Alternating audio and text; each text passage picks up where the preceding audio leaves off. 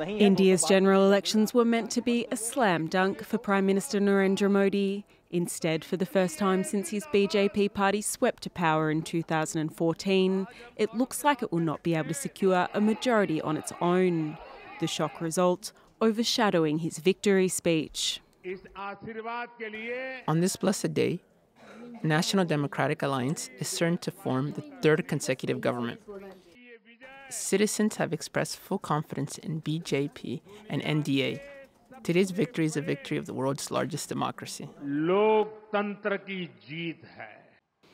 The leader had set his sights high, striving to achieve more than 400 out of 553 seats and a supermajority, with a polarising campaign centred around Hindu nationalist policies. But this idea of a supermajority may have been part of his downfall. The main opposition Congress party seized upon public fears that his party could seek to change the constitution.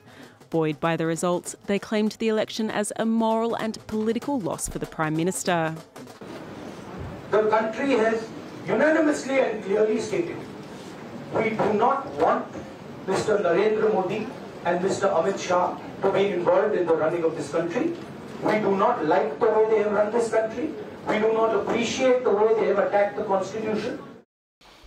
The economy was also key to voter discontent. While under his leadership, the country has grown into the world's fifth largest and one of the fastest growing economies, critics say he has not addressed inequality. Millionaires have multiplied while youth unemployment has soared and a vast number of people still live below the poverty line. Modi now finds himself in uncharted territory. With more dependence on a coalition, he may need to shift towards a welfare-oriented approach.